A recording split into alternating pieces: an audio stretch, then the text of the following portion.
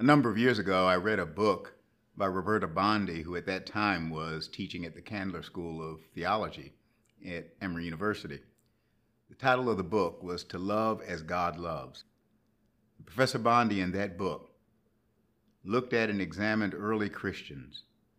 And one of the things she observed was that early Christians saw their vocation of following Jesus as learning how to love as God loves.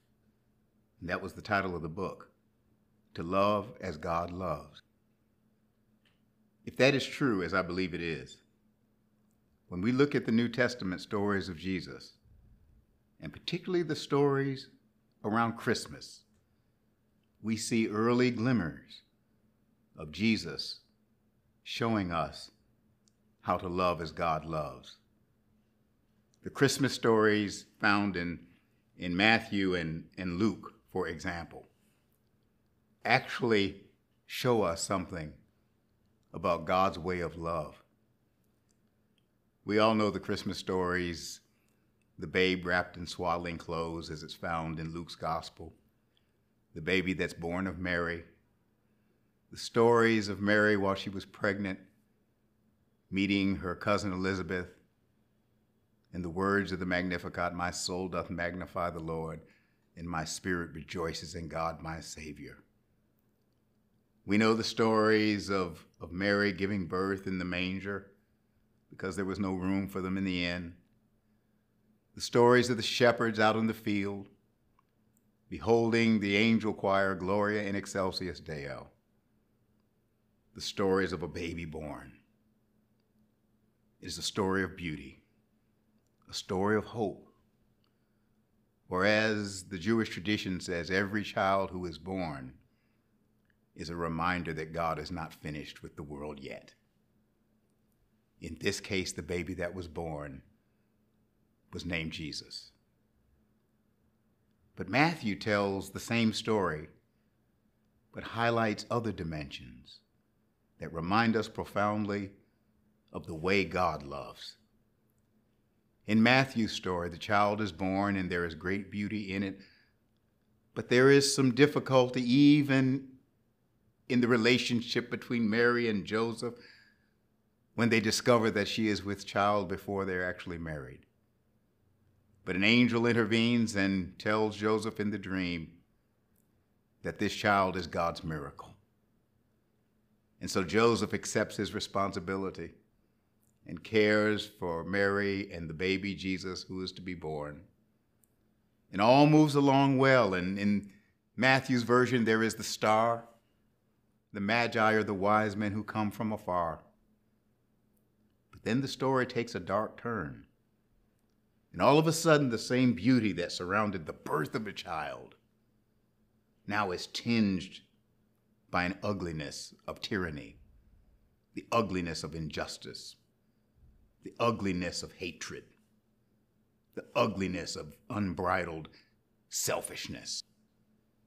As King Herod hears rumors of a rival to his throne being born and begins plans to execute children to stamp out his rival. In Matthew, that is the context for the birth of Jesus. And Mary and Joseph and the baby Jesus, when he is born, are forced to flee as refugees, seeking political asylum, eventually in Egypt, because of the wrath of King Herod. They are saved from the destruction, but many do die.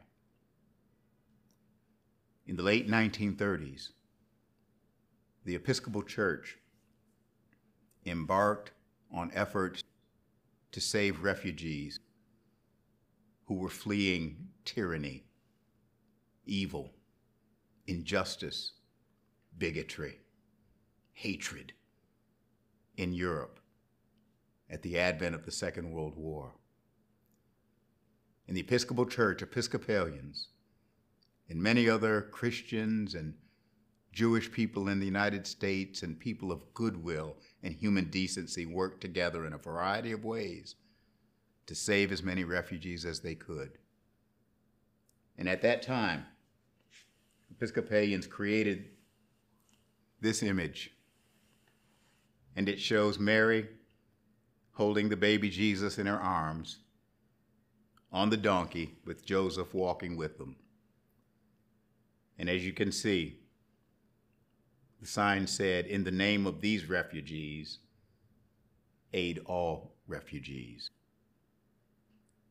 The Christmas stories are reminders that this Jesus came to show us how to love as God loves.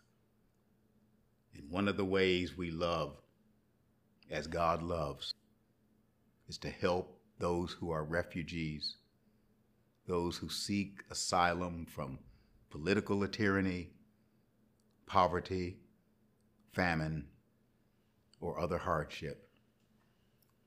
In the 1930s, Episcopalians did this, to love as God loves. And today, ministries like Episcopal Migration Ministries, the work of this church, have helped to resettle some 100,000 refugees as of December 2021. And that work goes on for refugees from Afghanistan and from other places around the world. The Christian vocation, as Jesus taught us, is to love as God loves.